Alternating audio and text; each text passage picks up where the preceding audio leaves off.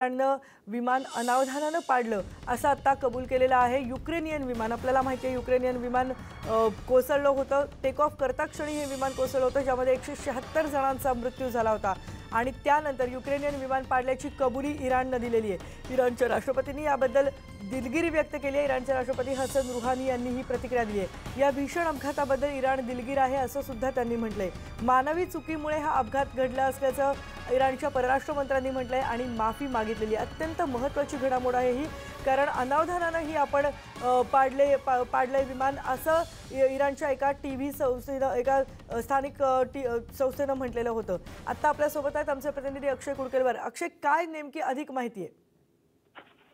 की आपण जर बघितलं तर 2 दिवसांपूर्वी युक्रेन एअरलाइन्सचं बोईंग 737-800 हे विमान 8 जानेवारीला पडलं होतं। तेहरानमध्ये या विमानाचा अपघात झाला होता, ज्यामध्ये 176 लोकांचा मृत्यू झाला होता।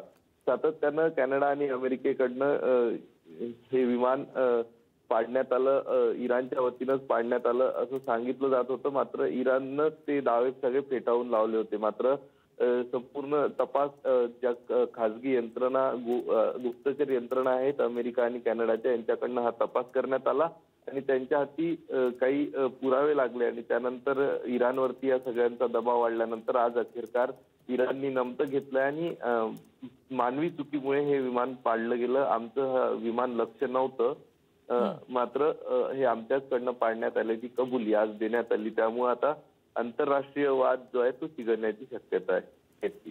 धन्यवाद या सगळ्या माहितीबद्दल। या बातमीवर आपण लक्ष ठेवून असणार आहोत, कारण नक्कीच आंतरराष्ट्रीय पडसाद या घटनेचे उमटणार आहेत।